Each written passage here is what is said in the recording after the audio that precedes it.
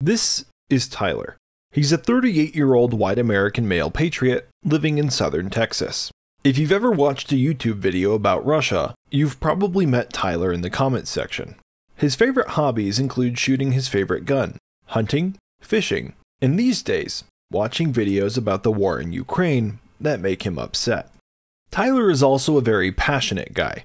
He's upset that his politicians are sending billions of dollars to support a foreign war, and he isn't afraid to say so.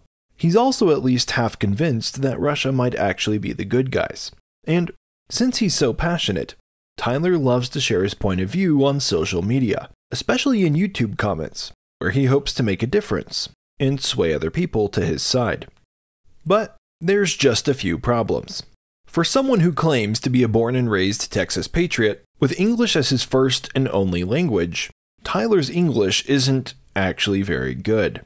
When writing his YouTube comments, he gets a few things consistently wrong, especially when attempting to use English articles, like the words the or a. For example, when expressing his displeasure about monetary support for Ukraine, Tyler might say, "I don't know why we sending money to the Ukraine," when what he really means to say is, "I don't know why we're sending money to Ukraine." And Tyler also likes to reinforce the fact that he is an American citizen, when he's actually trying to communicate that he is an American citizen. Normally, such small language discrepancies are understandable, because English can be a very difficult language to master for a non-native speaker. But that's not what Tyler is claiming to be.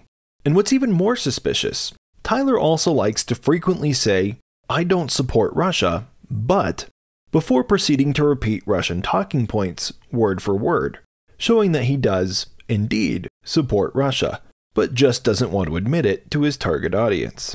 As for his active hours, Tyler likes to comment during the hours of 10 p.m. to 8 a.m. Pacific, the precise times when he should be asleep in his bed, but when people in Moscow and St. Petersburg are wide awake, working their 8 a.m. to 7 p.m. shifts.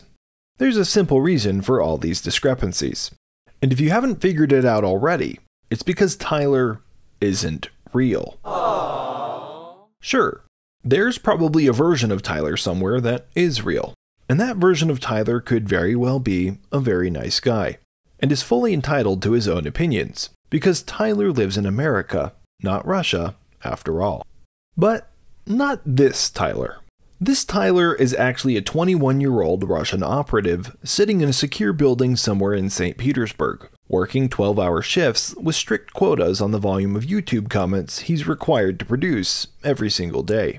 And unlike the real Tyler, this fake Tyler is in no way, shape, or form entitled to his own opinions. That's because fake Tyler is a Russian troll, employed by the Kremlin to repeat official Russian talking points as if he were an American citizen. And this Russian troll has created fake Tyler to adopt the persona of the American he feels is most likely to be influential in swaying real Americans to a point of view that benefits Russia the most. I speak! The ability to speak does not make you intelligent. Now get out of here. It's not such a bad gig. For living in Russia, fake Tyler is paid quite well. According to some sources, he's paid better even than your average Russian doctor or teacher, despite fake Tyler's complete lack of education or professional training. And fake Tyler certainly earns far more, and is far safer, fighting on the front lines of Russian information warfare than he would be if he were fighting on the actual front lines of the actual war in Ukraine as a real Russian soldier. The scariest part is that fake Tyler is not alone. This is just one of many personas adopted by this single Russian operative, and there are thousands of other operatives just like him on the Kremlin's payroll. As you'll learn today, Russia spends millions, perhaps even billions of dollars, funding trolls just like this to spread disinformation across every conceivable corner of the internet, creating fake social media accounts, fake news sites, or even fake comments on YouTube videos exactly like the one you're watching right now. Psst! Over here! In fact, if you're watching this video at least 5 minutes after it's been uploaded, chances are they're already there, lurking in the shadows, and you can go to the comments section to see the evidence for yourself. But if you don't see any yet, don't you worry. I'll be sharing some of their best work at different spots throughout this video. And while there will be plenty of time for jokes and games, there's also a more serious side to this that you should probably stick around to learn. Because while these trolls are generally pretty fun to play with, the truth is, they are not harmless. They serve a very dark, nefarious purpose. And while their impact may seem benign to people living on the other side of the planet from Russia's wars, the truth is, these Russian trolls are currently having a very real effect on everyday Americans and Europeans.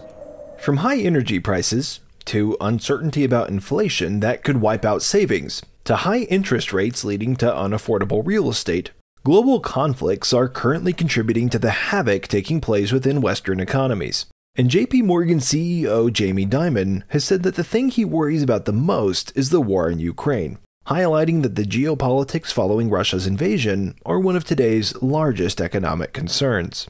For centuries, in times of conflict like these, high net worth individuals have survived instability by investing in safe haven assets. And today, it's easier than ever for everyday investors to do the same, with museum-grade fine art. Masterworks, the sponsor of this video, has created a one-of-a-kind database of art auctions from the past 50 years, and they've used it to purchase blue-chip art they believe will appreciate in value. They qualify these offerings with the SEC, allowing you to invest in works from names like Picasso, Banksy, and Basquiat. Their 16 sales to date have all returned profits to their investors, including net returns of 17%, 35%, and even 77%.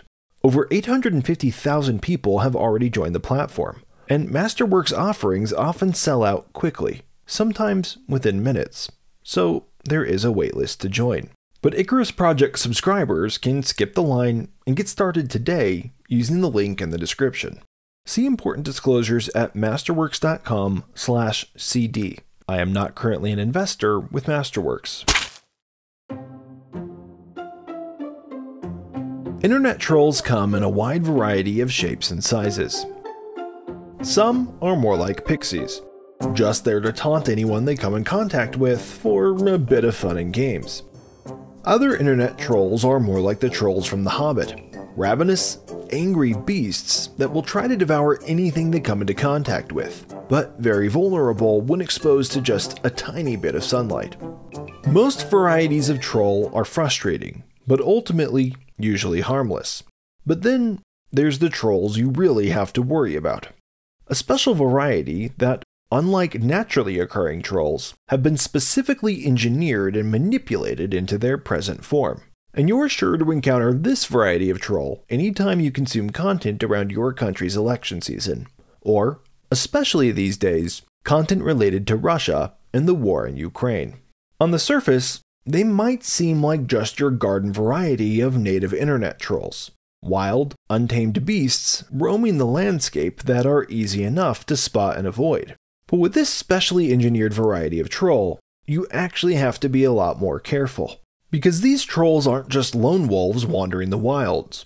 They are scouts and servants of the Dark Emperor himself, created by him to roam the grounds outside his dark castle to taint the land in preparation for his coming arrival. Like this guy right here. The ability to speak does not make you intelligent. Now get out of here. The good news is, like trolls and fairy tales, a lot of them don't even know how to speak properly, so the majority of their target audience doesn't even understand them, wasting the Kremlin's precious money, like our friend, Fake Tyler. But others are more effective. They play a critical role in dividing and confusing public opinion, to promote distraction or apathy when it comes to taking meaningful action against Russia, so that Russia can then proceed to do whatever they want in the global sphere with less interference than they would otherwise normally have, like invading their neighbor and annexing 20% of their territory. We'll get to that.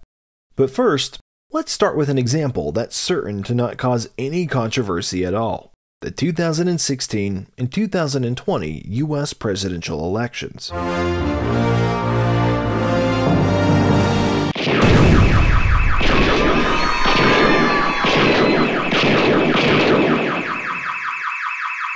Between Donald Trump, Hillary Clinton, and Joe Biden, respectively. These central events that caused Russian trolldom to rise to the level of public consciousness for the first time. Tonight, a look inside Russia's disinformation campaign. As Russia got caught red-handed, pun intended, intentionally seeding division into American politics, resulting in several groundbreaking news reports and academic papers. If you're curious to check the sources. Russia's strategy involved playing both sides to help inflame controversial issues, so that the American people would turn against each other more fiercely than they already were, and lose their focus on international affairs, causing them to largely not notice or care as Russia began its preparations for its invasion of Ukraine. If you were on the internet in the United States during those elections, or even observing from afar, you may have considered logging off for good, or only switching out of airplane mode to download the next level of Candy Crush. And nobody would have blamed you.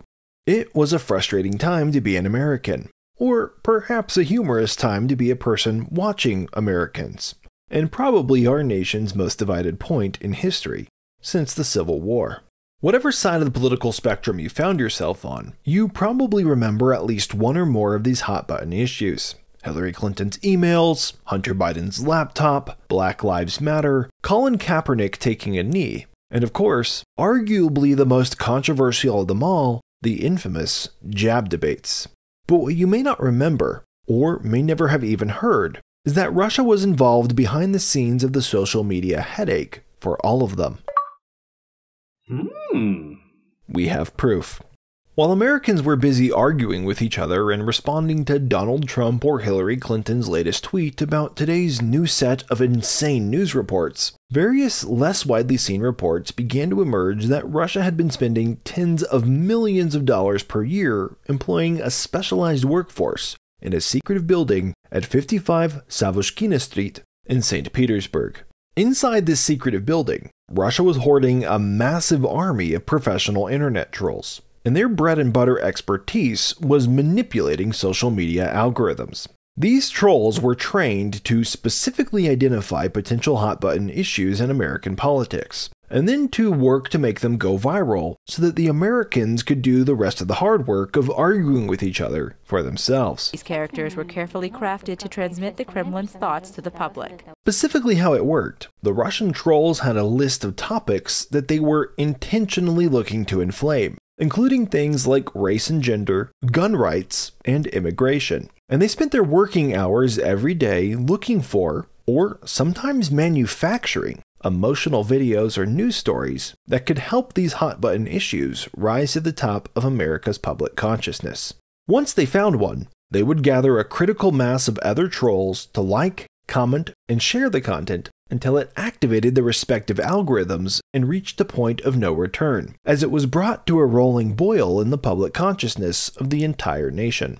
The Russian trolls would then continue to stoke the flames and test out new ways to make the issue more divisive than it already was, usually by promoting extreme disinformation to both sides, or manufacturing false evidence. Then, once that topic began to die down, or Americans became so sick of it that they stopped checking their news feeds, Russia would rinse and repeat. Russia wasn't inventing division out of thin air, it was just throwing gasoline on the flames so that things would combust faster. And the strategy worked. American friends and families began to increasingly divide along party lines, and the ground was fertile for Russia to begin provoking international affairs without the need to fear a unified American response. Nobody was concerned about the bear waking up from its long hibernation, because everybody was convinced that the donkey or the elephant in their own nation was a fierce lion in disguise. Russia became so brazen that they would even go on to interfere directly in the US elections. And while whether or not that interference actually occurred is still considered controversial in America to this very day, it's a fact that the interference resulted in no less than 12 Russian military officers being placed on the FBI's most wanted list, which is pretty concrete evidence that something very suspicious actually took place. After all, no country risks starting a conflict by threatening to arrest another country's military officers unless they're reasonably sure that the conflict is already ongoing. Still, most Americans didn't hear anything about the Russian troll farms. Not because the reports and evidence didn't exist, but because they were so focused on the issues that were dividing them that they never stopped to consider their source.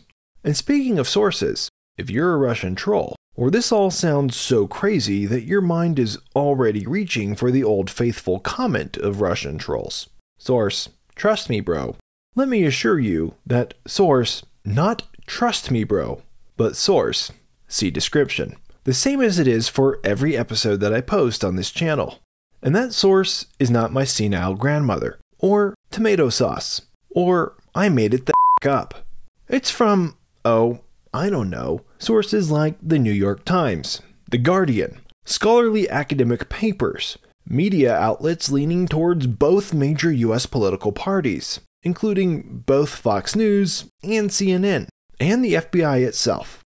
So, you know, it's a little bit more credible than that poor guy in the YouTube comments who the Kremlin assigns to try to recover from this absolute disaster of a video that is completely annihilating them and all their talking points.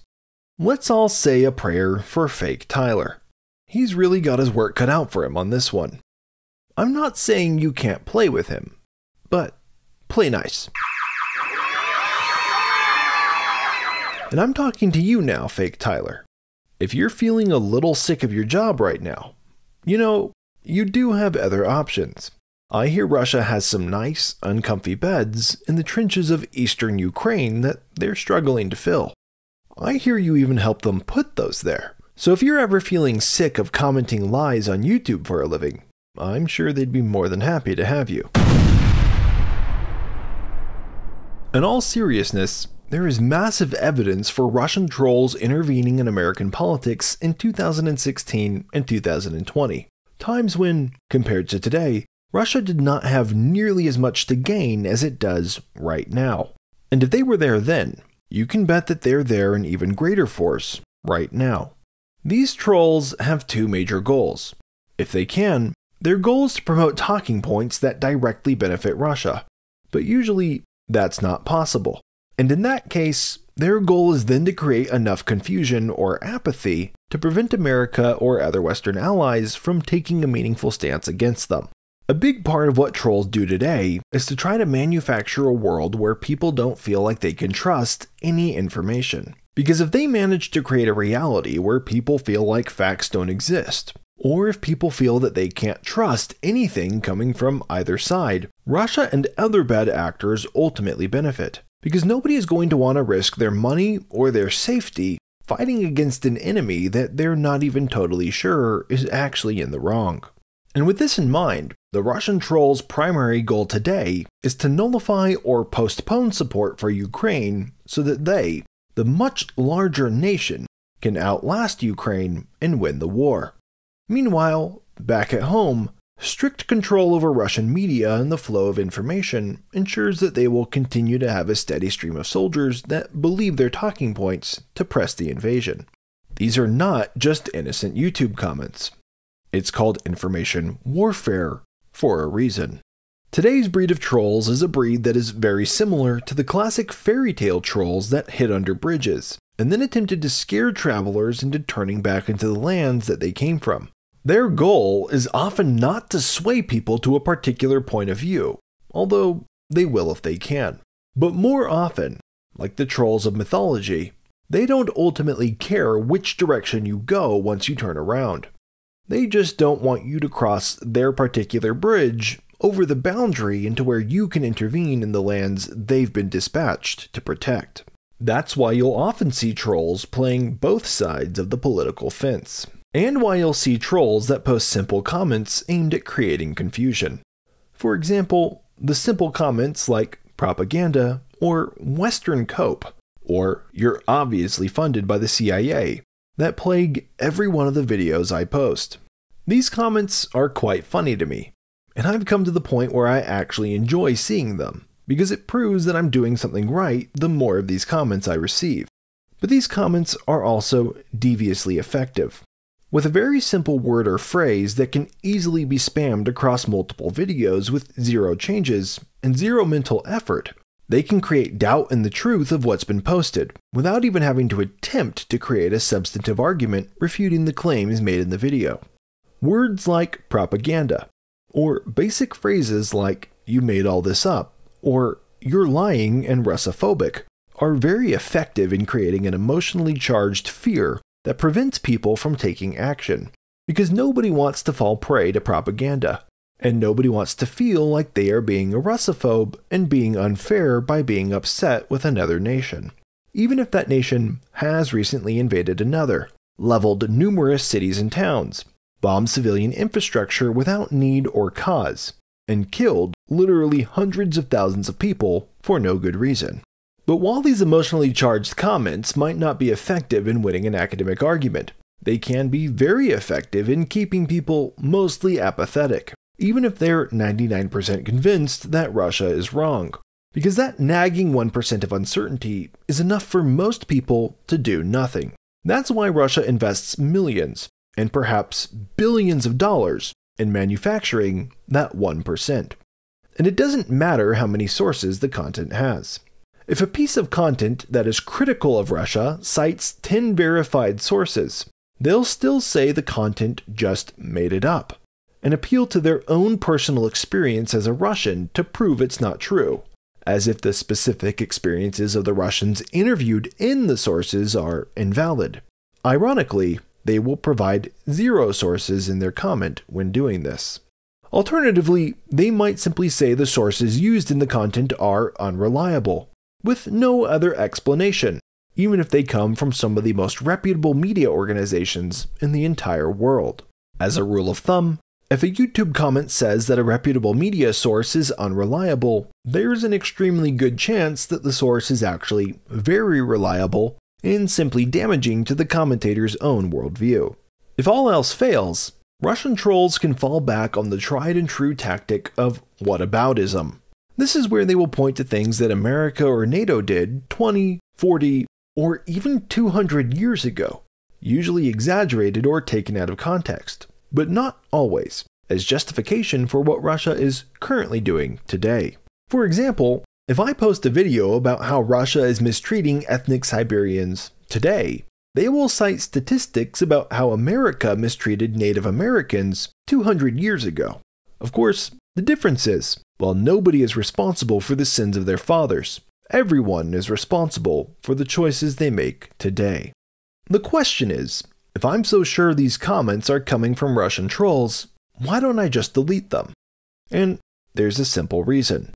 Because unlike Russia, which puts its own citizens in jail for up to 15 years for disputing Kremlin talking points about the war, or even for simply calling it a war, I believe in freedom of speech. And I don't fear Russian propaganda, because I know that, in the end, truth will win. Truth has no fear of the light or of examination.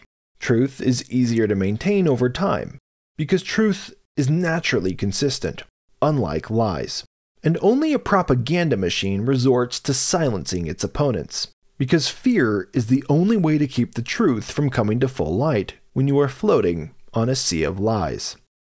Have fun in the comment section on this one, guys. And if you enjoy this content, I'd be very grateful if you'd consider becoming a patron by using the link in the description of this video. Patrons receive special benefits, like early access to content, a direct line to suggest video topics, and the ability to communicate with me directly, rather than getting lost in a sea of YouTube comments where I'm usually distracted trolling the trolls. And as I cover more and more controversial topics like this one, the topics that we really need to be discussing, I always run the risk of demonetization, which frankly, I understand. But your patron support helps ensure the channel can keep running no matter what. If you want more on this topic, check out my video on how Russia stole Siberia for some of the history behind Russia's modern-day divide and conquer strategies. See you on the next one.